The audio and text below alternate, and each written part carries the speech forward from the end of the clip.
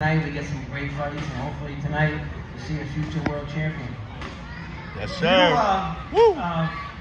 Does this bring back memories for you of your days as starting out in the boxing sport? I mean, you know, as an amateur. Yeah, it does. It brings back a lot of memories.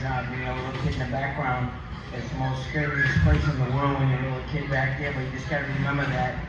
As long as you're in great shape and you train as hard as you possibly can, just come out here and have fun, have a good time, and don't put more pressure on yourself. As long as you know you train hard and you're going to give it your all, that's all you can do. Let me turn you this way a little bit. We'll give the folks on this side a chance to see you and say hi.